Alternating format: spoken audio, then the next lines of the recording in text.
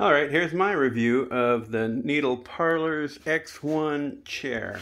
And I was debating between this and the other guy's electric chair, which are about the same in price, so why wouldn't I want an electric chair? Well, you know, reputation and reviews, and I was not sure what I wanted because the electric chair would be cool. I can push buttons to make it go up and down, and that makes it cool, right?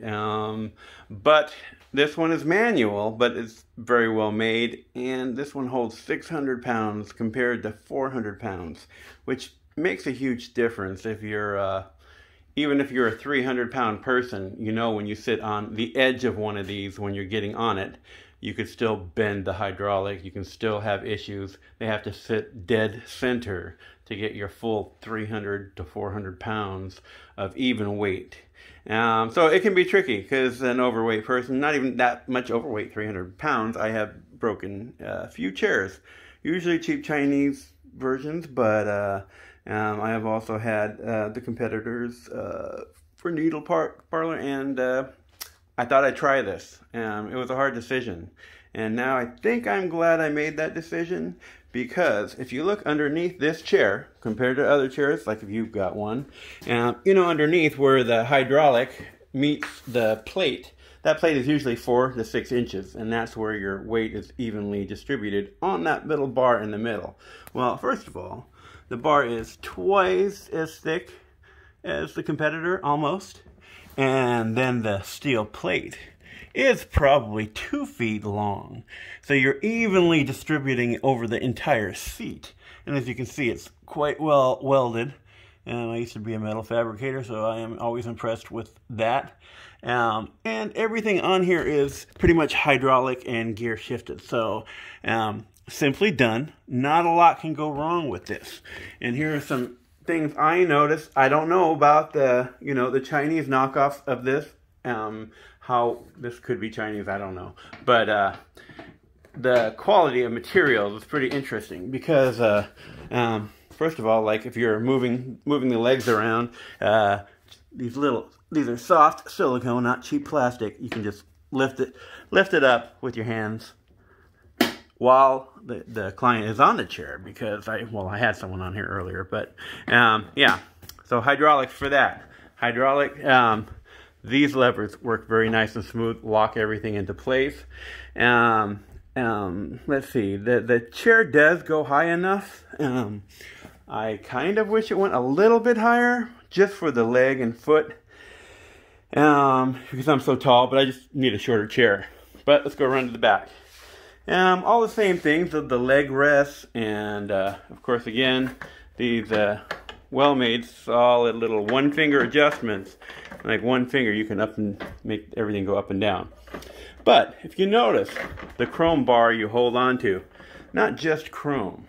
This is stainless steel. It seems like a little thing to be impressed about, but even the bolts, stainless steel. They're not going to strip like they might on another chair. The stainless steel here means it won't rust. Hydraulic, up and down. You know, of course, the electric one is cool because it goes up and down on an electric way, but what happens if the electric goes out and you have to get that fixed? Well, not a lot going to go wrong with a hydraulic pump. You just buy another hydraulic tube for $100 and then that's replaced. But this also comes with a 3-year warranty, not a 1-year warranty. And look, even this leg thing has been pretty impressive. Solid stainless steel, not cheap metal that is chrome plated. There is a big difference. So they spend a little extra money on some of the quality improvements. The welds, of course, are very solid, very thick. And it's about 250 pounds, but it moves around very easily. And it was easy to get into the shop. It's pretty well balanced. So, and it's got the little wheels on here, which are solid hard rubber, not plastic. I've had a chair almost pretty close to that looked like this. Don't remember the name of the brand, but it had plastic wheels. Big difference, hard rubber and plastic. It just moves better. And of course, all the other same things you might have on the other chair. The PVC or material here does seem to be softer than other ones I have, you know. I don't know how long it's going to stay soft. I probably should read the cleaning instructions. Of course, you have the head pull out and everything that moves back and forth there. I'm going to move this back down again. One finger. You see how easy that was? And of course, the arms are adjustable. The only downside to the arms, I wish they had a swing out thing like the legs do. So you can swing them back, and if someone's laying on their back and you're doing the inside of a bicep, it'd be cool to move these. But like all the other chairs, you're going to have to get yourself a armrest to move that up and do that until somebody invents something, which I think I'm going to do, and maybe try and sell it to these guys. I don't know. Anyways, everything's very solid, very soft, softer than the other ones I've tried. Definitely feels like the Cadillac version of these chairs. I haven't really, there's supposedly, some people pointed out that there is a Chinese version of this from, I forgot the name of the place. It was a salon supply place, but it was, I think, $600, but then you're paying $250 for shipping, and it looks very similar to this, but from what I could tell by the pictures, there might be some cheaper plastic parts on this. And even these plastic handles, for example, these are solid, solid steel construction, stainless, and then of course you have silicone, not just any cheap plastic. It's a really nice soft silicone, easy to grab onto, and obviously it's going to be easy to clean as well. I don't know, it seems very solid. I'm 300 pounds and it doesn't wiggle hardly at all. It holds the center of gravity very well. The only actual chrome plated metal, of course, would be the canister down at the bottom holding the cylinder up, and the foot pedal with a really hard rubber texture on it. So that is about it, but all other construction is very well done. This here is aluminum, which it looks like an aluminum, which of course there is not really much that could rust on here. Not that you're going to get rusty in a tattoo salon, but you'd be surprised when you're spraying solvents and inks are flying, these things can rust. Yeah, even if you get down to the armrest, because everyone has problems with armrests, right? I noticed the armrest construction. The little lever here, not plastic. This is an aluminum lock lever. And when you get this, you're going to be like, maybe be like me, like, oh no, it doesn't lock all the way as tight as I would like it. Well, you've also got a metal tightening rod right here. So you tighten this little thing just a little bit, and then you tighten this, it'll make this stronger. So you'll always have this competitive with that. And of course, all these washers that also add tension.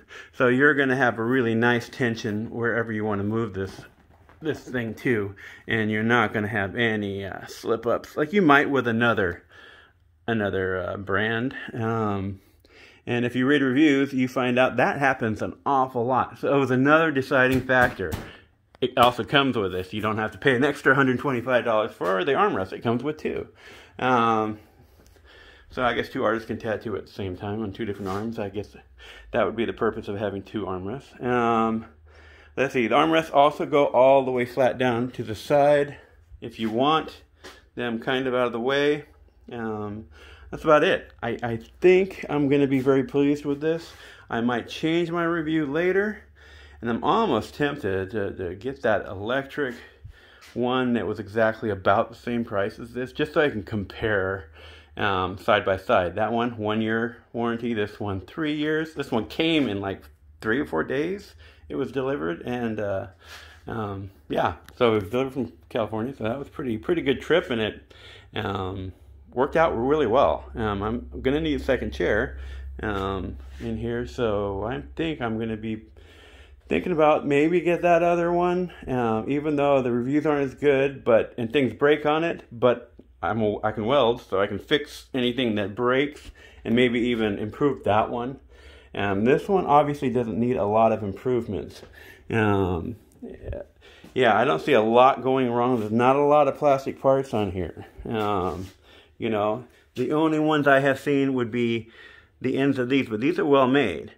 So even if this breaks, see how the bolts are welded on, and it's stainless, which is really impressive. Hardened stainless at that. So you're not going to strip out any bolts like you would with a competitor.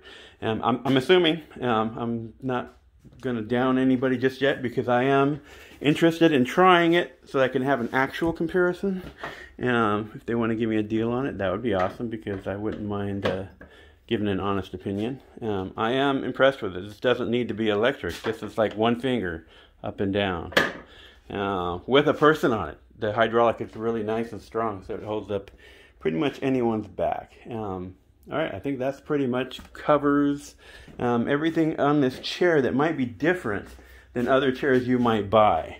And so you do want to ask when you buy one of these chairs, what is metal, you know, because you can get really soft screws and bolts made out of metal, and as you know, you can strip out a bolt in no time. So any moving part, you want it to be stainless, hardened aluminum, aircraft aluminum, or, you know, all quality metals.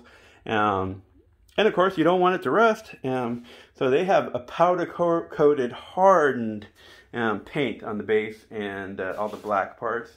So even that seems to be a little added extra. You know, I'm going to find out soon. Double stitching on all this PVC material, which is probably a standard now, I would hope, because these things do tear and do have issues. But I also read reviews that these don't. This particular chair doesn't have that issue, at least not in their 3-year window of warranty. So you tell me if you think your chair is better than this, because I would like to try it. If you have a better chair or an equivalent chair that might be more affordable. I don't know. I think the money versus what I got seems to be pretty darn good. Shipping was included. I didn't pay extra for any of the arms. It came in just a few days. Comes with all the tools you need to put together. Yeah, literally 6 bolts, and came with all the different. Came with 3 different tools, and it literally took me 15 minutes to put together. I was going to do a how to assemble video, but it was self-explanatory, and it only took a few minutes. So that part, you also don't have to worry. Yeah, you can lift this up, no problem, from the base, and it rolls around really nice around the shop, and it even rolled across my gravel driveway up 2 stairs into the shop. So that part was impressive, and those hard rubber wheels, even though they're small, they really went up nicely, and it didn't scratch that powder coated hard black material that they have coating they have on the metal base, which is also impressive when I check the bottom of that. Okay, well, that's pretty much my review. I hope it helps somebody decide on what they want to get. This place does sell out of these every once in a while, and because I had to wait for them to have them back in stock myself, and now I finally get to try one out, and I might change my review later, but I have a feeling I'm not going to change my review. Yeah, let's see what happens.